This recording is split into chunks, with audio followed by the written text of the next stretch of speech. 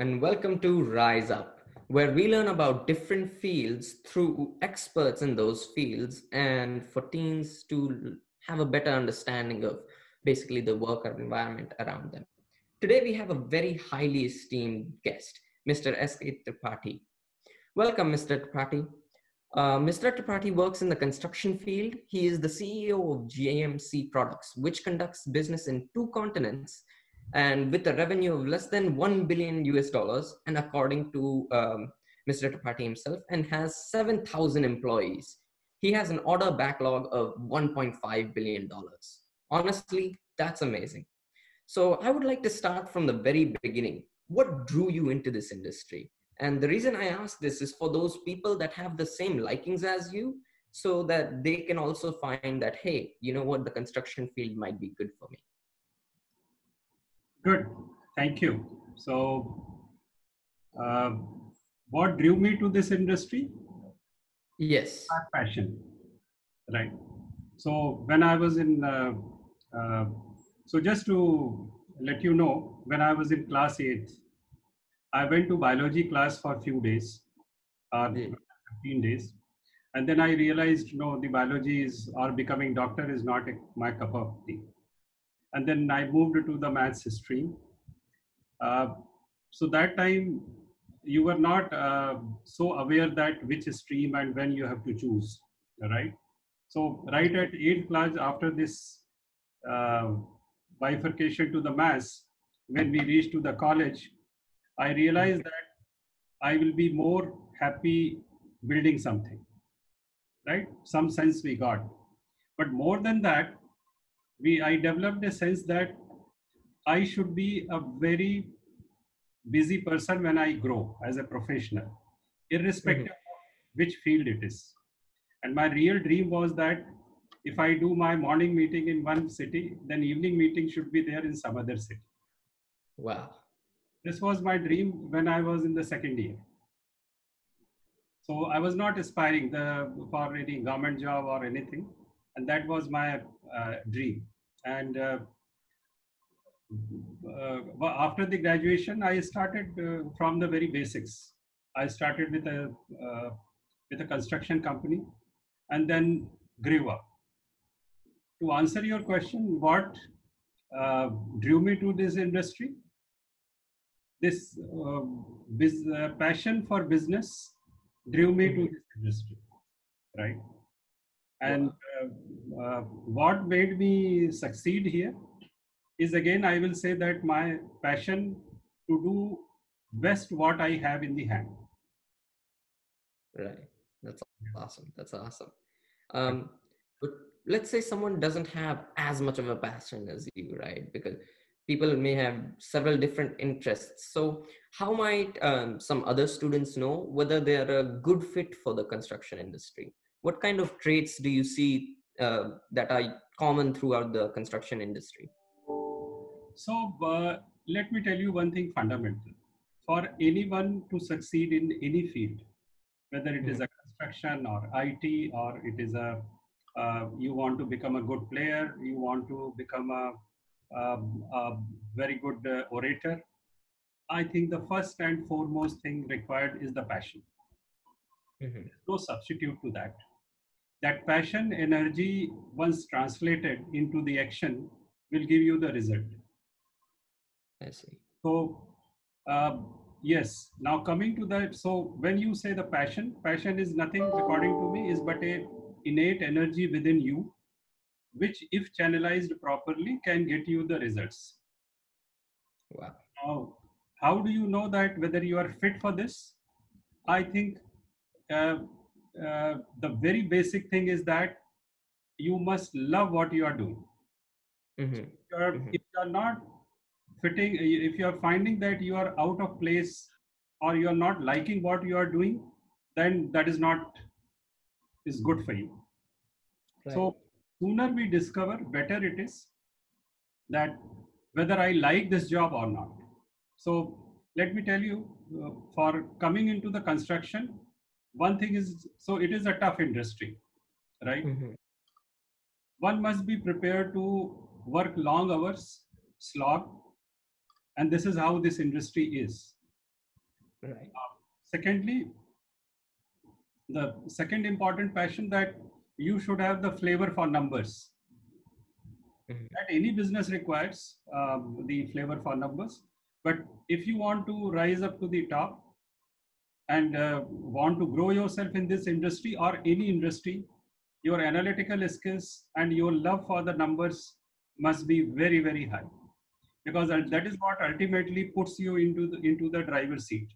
If you have a sense of numbers, if you understand that whatsoever the works you are going to do or whatsoever the projects you are doing, how you are converting those into the numbers, and those numbers are tangible to you and the company. I see. I see.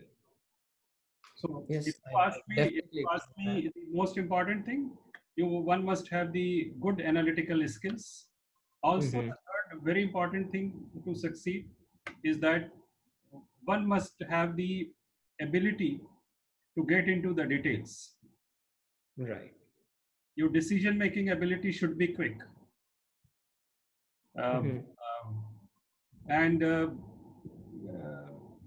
you may use the intuition, right? As you grow up, you make intuitive decisions, but those foundation of those intuitive decisions are basically on the analytical abilities. Mm-hmm. So basically, not only are you looking for people who like to build and have passion, you're also looking for people who are quick to think and quick on their feet in that sense. That's right. That's right. I, I see. So in an ideal situation where you have access to all kinds of people, how would you choose who gets to work for your company? What kind of people do you or would you look for when hiring? And the reason I ask this is that for students to start building their profile in such a way that they don't have to focus on unnecessary things. So as I said today also, when I we recruit uh, uh, senior level or junior level people, we have a very sound process, and the people have to go, particularly for the senior level. I'm not talking of the junior level, mid level to senior level. People have to go through the number of psychometric tests. We look at the psycho makeup of the guy or the person, and what we really look for first there. So when you do a psychometric test of the people, right from their energy level to their introvert, extrovert, or what kind of profiles they have, the first thing we look in our industry is that to succeed in this industry, one must be extrovert. I see. The second is high energy level. And the third is decision making. We definitely look at and the analytical skills. So if you ask me, if I have to take a person, I will look for these four attributes: decision making ability, analytical skills, the energy level, Mm-hmm. and what is the fourth one I said? One more attribute. So these are the four skill set. If he has got, then he is fit for, or this is what is fit for us. Wow. Okay. Yeah. Okay.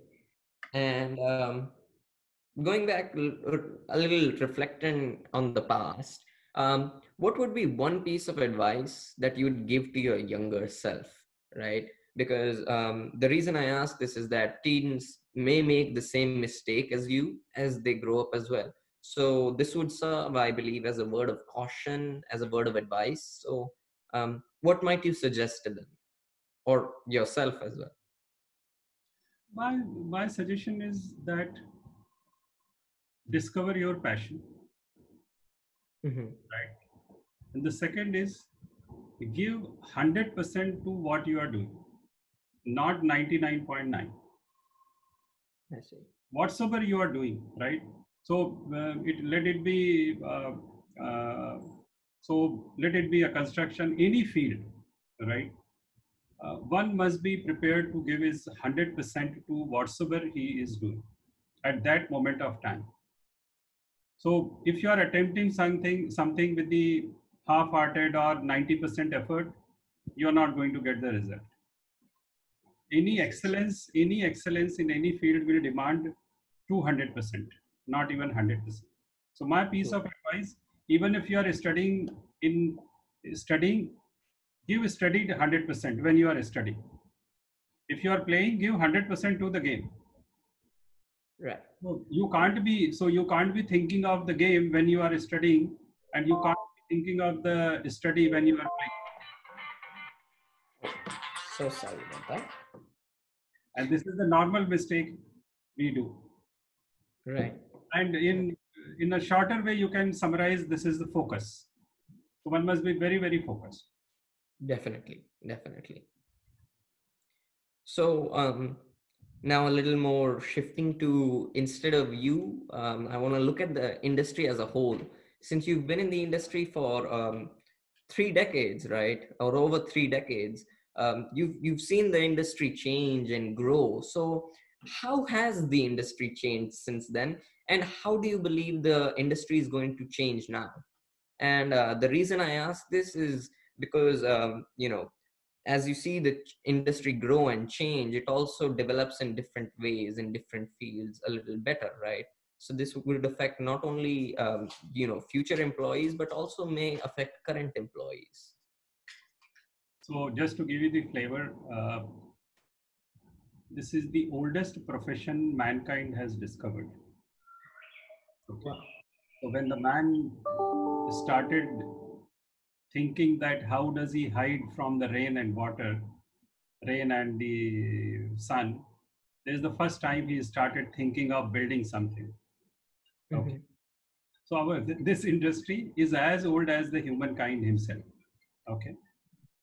As far as the evolution of the industry is concerned, uh, it has evolved a lot. I mean today, the way we see it, initially, if you look at any industry has taken a lot of time to progress, but in last, say, 50 years, this industry has transformed a lot, right? Rather 100 years, I will say, right? Before the first World War, right, there has been huge infrastructure building across Europe. And that was one of the foundations of the modern construction industry, which grew up from there. Um, uh, Let it be the infrastructure, let it be even the equipments. Most of the equipments which are adapted in the construction, they basically could come from the defense industry. They were modified later on from a war machine to a construction machine. I see. Right? And today, globally, in every part of the segment, construction industry is in a different stage of evolution. Yes. But if you ask me globally, if you rate IT at, say, number one most evolved uh, industry, maybe construction will come at 20th number or 21st number, right? Because the construction could not be automated as manufacturing. Construction could not be automated like your IT industry. And this has been more people driven. But the last 10 to 15 years, a lot of changes are happening on the mechanization of the construction.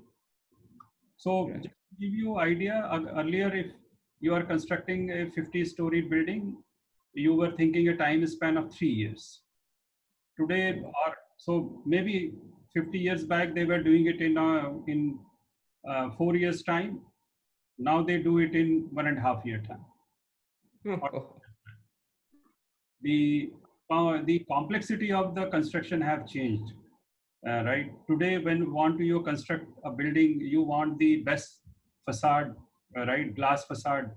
You want your buildings to be tall, right? You want them with the fully air-conditioned building, fully automated, whole intelligent system, right? Now, this kind of construction has evolved in last 50 to 60 years a lot. Okay, and this is going to evolve further.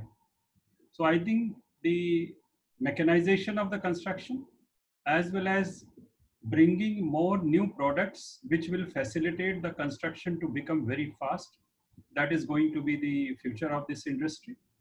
Also, there are evolutions are happening where the houses will be constructed with the 3D printing. So there's no Yeah. need, yeah, there's no need of the people coming and doing the house for you, right? The experiments are already happening that the modular houses, okay, not the every house, but the modular houses construction can be automated and they can be done through the 3D printing. Wow. Right. So according to me, this, as long as the humankind is there on the earth, this industry has a future. Without this, you can't survive. And as the other industries are evolving, this industry also has to evolve going forward. And Nice. I think in terms of the evolution, we have not traveled even the 30 or 40% journey, the kind of potential it has got in the evolution. Wow. Wow. So that was very enlightening for the industrial part of it.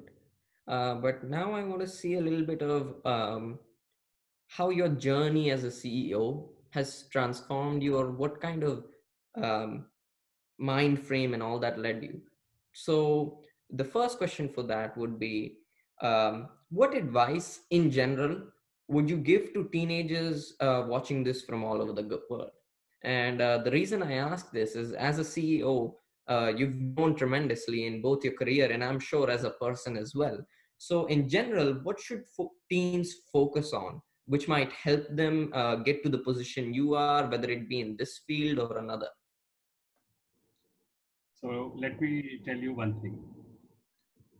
No, I mean, I'm not a born CEO. No one, I mean, I believe that no one is a born CEO. Everyone Mm-hmm. can become CEO. Okay. This is the first and Right. foremost thing. How do you become? So let me tell you very frankly, when I started my career, I was not dreaming that and in my 25th year I'll become CEO. No, you don't know. I mean, you don't have the crystal ball to gauge that. Mm-hmm. And again, the mantra remains the same, that give your best to what you have in the hand. Yes, I mean, maybe after about 18 years of the ground experience, I came into the core management role of managing the enterprise, the smaller or bigger enterprise. And it is a job where you have to be highly alert and your view must be 360-degree. Mm-hmm. Right? You can't be so running a playing a role of a CEO is like your mind, or you are always alert on a 360-degree view, right from your customer to your employees to your business, your cash flow, your banking, uh, and yourself, Right. right? Um, uh, you have to assimilate everything and you have to devote time to every piece of brick which helps you to construct the organization, right? So just to give you a flavor, I spend 15% of my time searching good people, right? Typically in a month I will interview maybe 30 to 40 people, Wow. right? This is my, because where do you get the good people? Mm-hmm. Okay. um, the Another 15 to 20% time goes on coaching and mentoring the people or the team which you have, Right. because what you get from the market, they may not be ready-made meeting your requirement, so you have to work with them, right? Another 15 to 20% time goes into your cultivating the relationship with the outside world, meeting the customers, understanding the business, understanding the customer need, searching new businesses, traveling to new geographies, meeting new people. So that is the investment you do, right? So typically, this is what the so and the one very crucial aspect is ultimately in the business you are judged by your performance of your numbers. So at every quarter, your investor stakeholders, they expect a certain level of performance, irrespective of anything what you do. So you have to keep so basically at this level you have to understand the expectation, and you have to do the expectation management properly, whether it is a stakeholder or employee or a customer. You have to also be watchful that what kind of expectation you should build. So it should not be a over expectation you build, and uh, people are not happy with that tomorrow. We must build the right expectation and we must deliver it. Right. Because ultimately your credibility or your performance is judged by your consistency, what you say and what you achieve. I see. I see. Right. And apart from your mindset, how did you deal with the health aspect in terms of your physical health? As being a CEO is a quite challenging task, and the reason I ask this is that you must deal yourself with a lot of stress, especially in as a CEO. So if people in the future were to achieve this position, how would be a good way to decompress? So to be very honest, so since I enjoy the work, I have no stress. Wow. When I'm in office, that is the time when I forget everything. So even if I'm hungry, I don't notice when I'm in the office. I notice I'm hungry only when I come out of the office. Wow. Because I'm so absorbed. So firstly, the work doesn't bring stress to me. Secondly, on my physical side, I have cultivated hobbies where I can uh, devote my energy and get refreshed myself. So I do a lot of running, right? Oh. So I do say about 20 to 30 kilometer a week run, maybe in 2 spells or 3 spells. I run half marathons, at least 5 or 6 half marathons in a year. So that keeps me fit. Apart from that, I play golf whenever I get the time, maybe 1 or 2 games per month, depending on the time. But the running is the one habit which I cultivated where, so if I'm any part of the globe, any city, uh, shoes are in my bag and I'm on the street if there is a even one night stay in that city, new place. So if I get, and 10-kilometer running doesn't require, it requires only 1 hour time. So just to sum it up, I have always time for everything. I'm never short of time, even in office or at a personal level. Wow. Apart from that, I have a reading habit. So I read about 1.5 hours daily, some diverse subjects, right from the spirituality to the philosophy, to the geopolitics, to the history and psychology. Psychology is something and history is something which is very close to my heart. And that is the time when I'm reading, I unwind myself totally. Or when I'm running, I unwind myself totally. Wow. Right. So just to sum it up a bit, you'd say that time organization is a big part of your life and an important part of your life. Along with that, having consistency throughout, your life. You keep running, wherever you go. So, obviously that would be a big thing as well, right? And finally, the intake of knowledge is always there. That's right. I see. I see. Yes, that must be very important. And apart from that, just in general, will you be changing something post COVID-19? And the reason I'm asking this is that throughout COVID-19, many people were able to reflect on many previously buried things, whether it is for work or your personal life. So, would you be changing something? So one thing I have realized that our offices. Being a construction industry, we always believed that the home working or distant working is not for us. But one thing I have learned and realized that our offices, not the projects, but offices can definitely run with the 50% strength because of this. And we are going to promote now in the company to work from home, at least with the 50% strength. Right.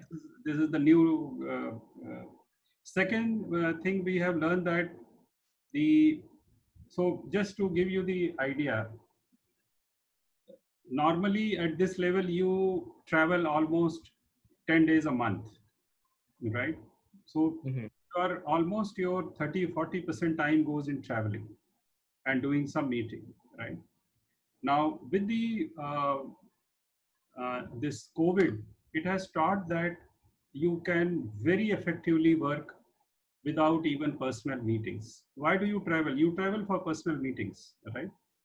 And you will not believe that we have concluded our last year's budget over the Zoom and the Microsoft team meeting, where at one point of time we have on an average 20 to 25 participants effectively communicating and articulating what we need to do, whether it is a project review, whether it is a business review, whether it is a finance review. And we have gone as much as 100 people gathering, communicating if there is a larger issue to be conveyed within the organization.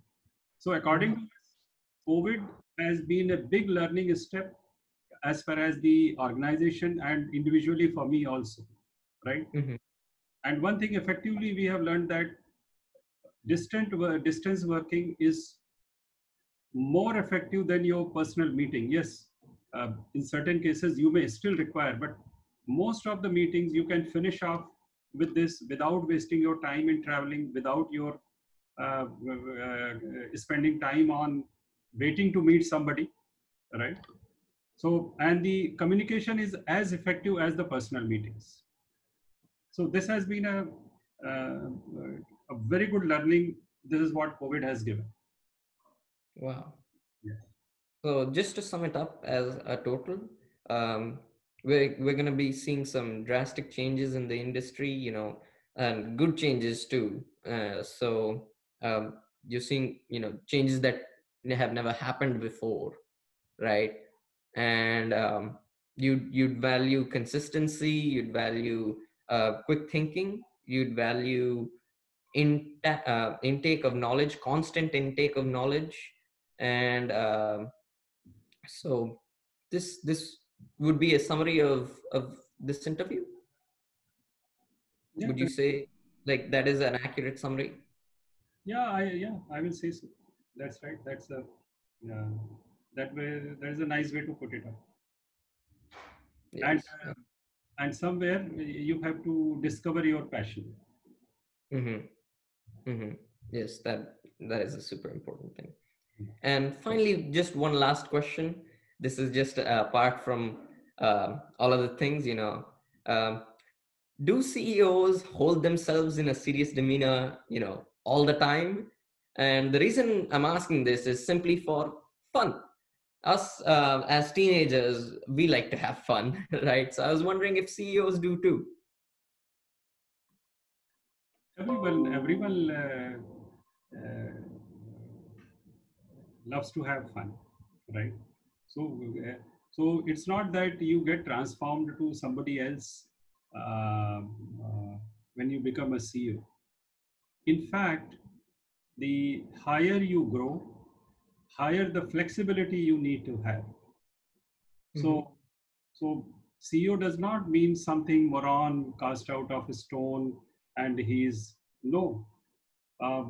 The higher position you reach, you have to be very, very flexible. So at one hand, when you are able to, you have to deal with your a very junior employee to the some chairman or board of directors for some other company, and you have to do with the same ease. Okay, people should not be afraid to approach you on an environment like this. today with the social media, everything, you have to be accessible to the people. And that can happen only when you are flexible. Right. So we have, I mean, like any other human being, or even as a teenager, we have our, you have share of fun, whether you love to eat or gossip with the friends, or so what is this when you go for the